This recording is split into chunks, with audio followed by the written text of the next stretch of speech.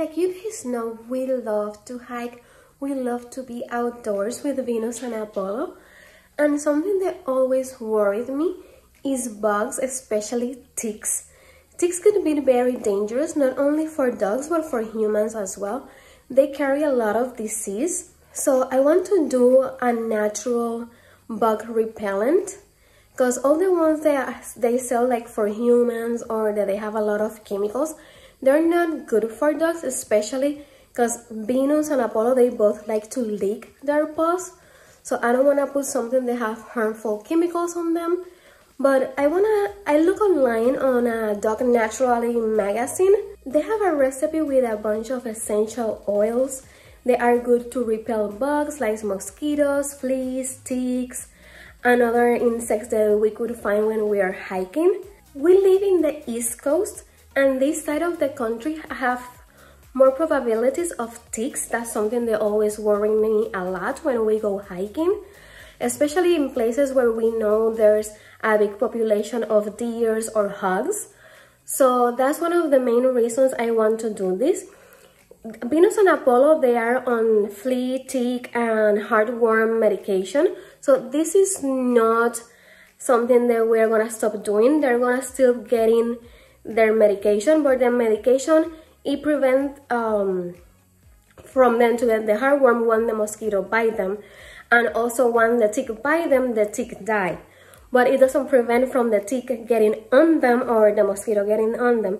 That's why I want to do this repellent, to try to avoid the best we can of the actual tick or the flea or mosquito, whatever it is, to actually getting on them. Also, I saw that the best place to put this repellent is in the paws, the tail, the base of the tail, the bandana. That's where we will put the most, the bandana and their paws. Do not spray directly on their face. You don't want them to get allergies and start sneezing, or they get irritation in their nostril and in their eyes. So let's go downstairs and start making this DIY natural doggy bug repellent.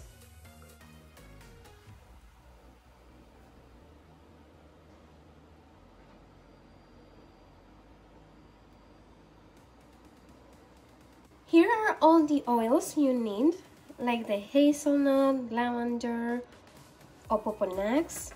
And here is the bottle where we're gonna be doing our mix. The recipe, I'm gonna be doing it 10 times more than what it says that, because my bottle is so big. This is a 16 ounces spray bottle. Try to get one with the glass is pretty dark.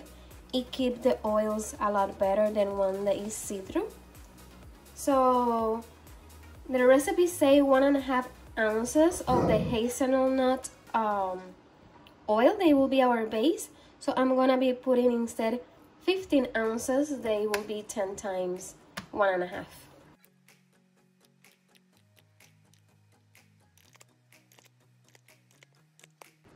This one called for 2 drops, so I'm gonna be putting 20 of them.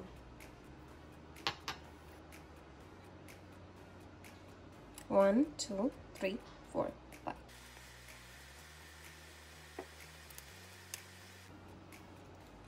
The rosewood also asks for 2, so I'm gonna be also putting 20.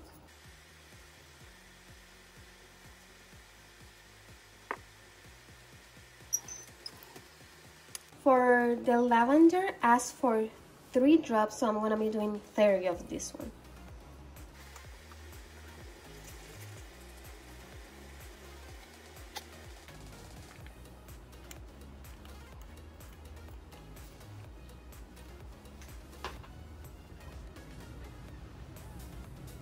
This one asks for 2 drops, so I'm gonna be doing 20 of this one.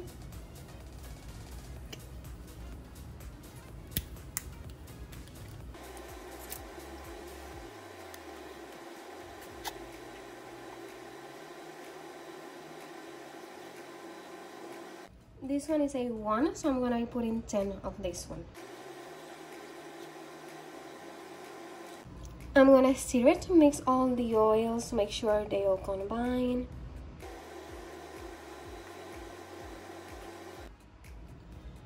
I'm gonna be using this one to put it inside the bottle because it have this pointy thingy, and I think it's gonna be a lot easier to put it in the bottle with this one than with that one. So I think I'm gonna be using this one.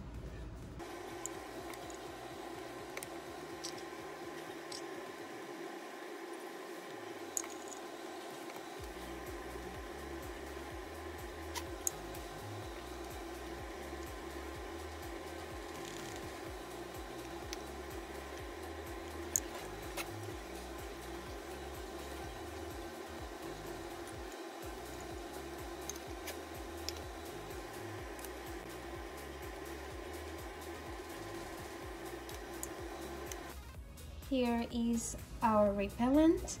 This is how much I got doing 10 times the recipe. This is a 16-ounce bottle, I believe. I will link it down below. I believe it's 16 ounce. I got it in Amazon.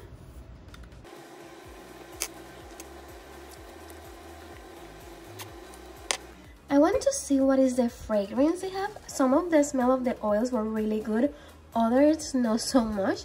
So I'm gonna spray it in my hand to see.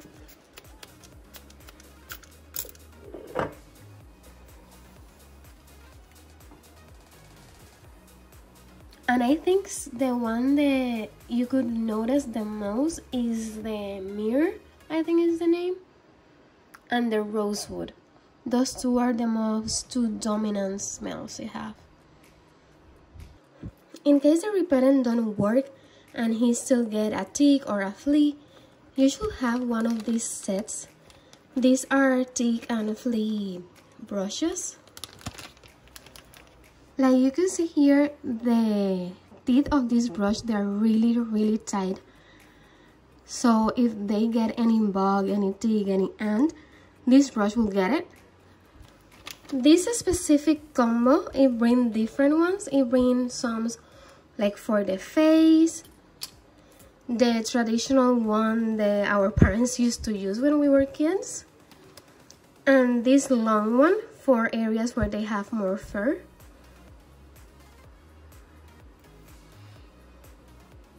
I will link down below this kit if you want this one, but you can get any flea and tick brushes.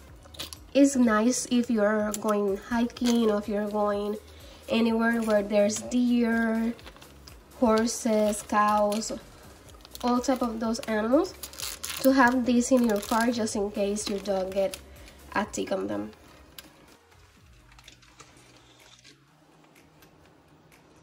I'm gonna show you this brush so you can see how easy it is to use. I'm gonna say, oh boy.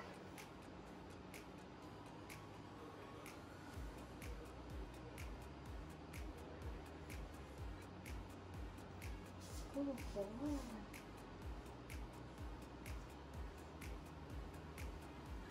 Good boy.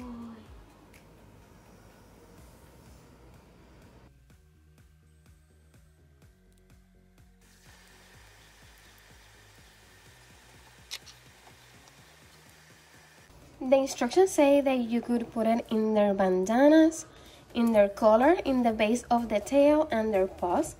I want to test on these two bandanas that I made myself to make sure they don't ruin or stain the fabric before I put it on bandanas that I have bought and really loved. These one are bandanas that mostly we use here to stay in the house or for a picture on Instagram or something like that. But I have other bandanas that I have gotten in Etsy. They're really nice, and in case this stain, I don't want to ruin those, so I'm gonna be testing with these two first to see how it goes, if it stains or if it needs to be like a dark material so you don't notice it have the oil. It says just to put a few droplets, so I think what I'm gonna do is I'm gonna spray it in my hand and then I'm gonna pat it on the bandanas like that. It's not like a squirt on the bandana. Actually, I'm gonna do one on one so we could see the difference. I'm gonna spray one directly and the other one I'm gonna spray my hand and put it in the bandana. So this one I'm gonna spray it directly. I put in the setting on the mist one, supposedly, because the other one is more like a direct one. So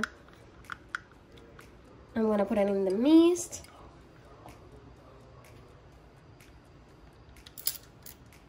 Oh, yeah, that's not a mist. You see.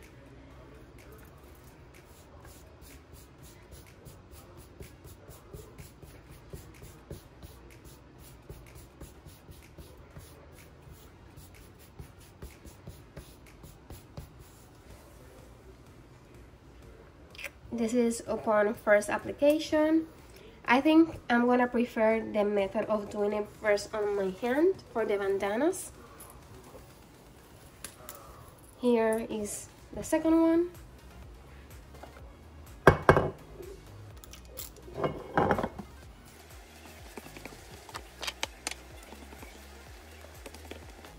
Here we have, you cannot see any like really big marks of the oil. Well, here there's like a drop.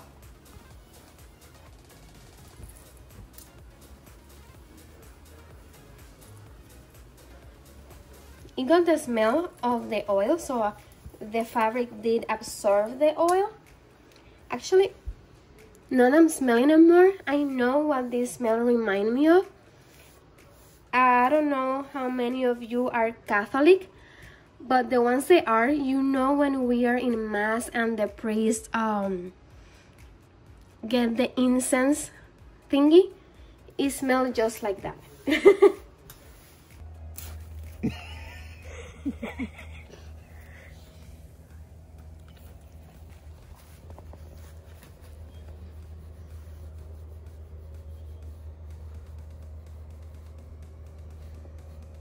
You're gonna raise your paw for me and everything, puppy?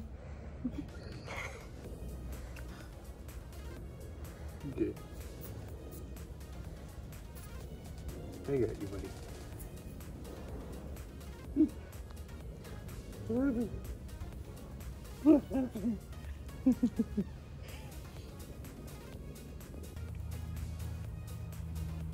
Good boy. Good job, buddy.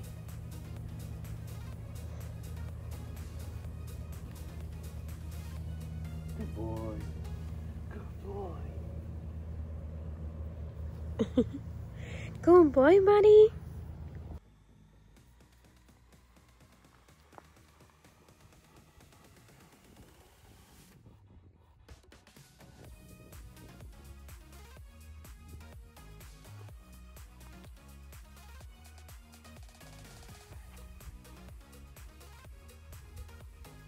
Break.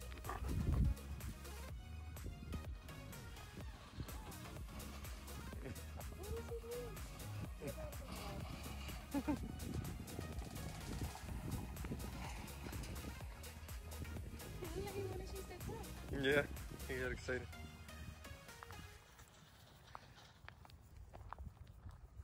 I actually like the smell of this.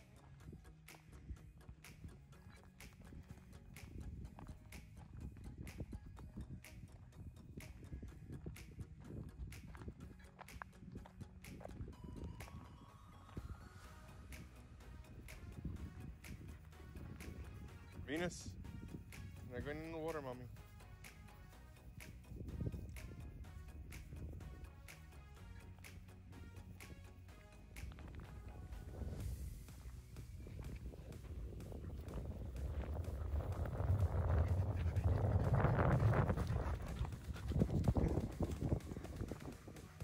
Come on, Venus. Come on.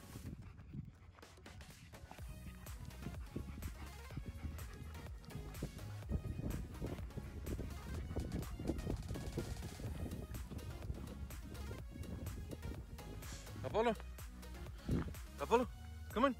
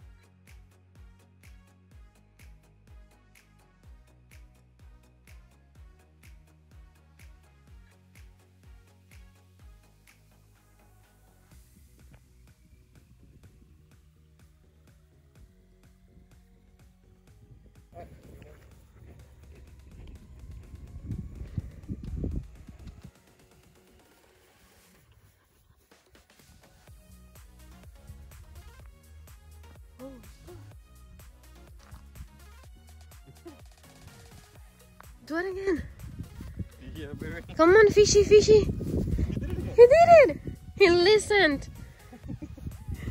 Come on, fishy, fishy.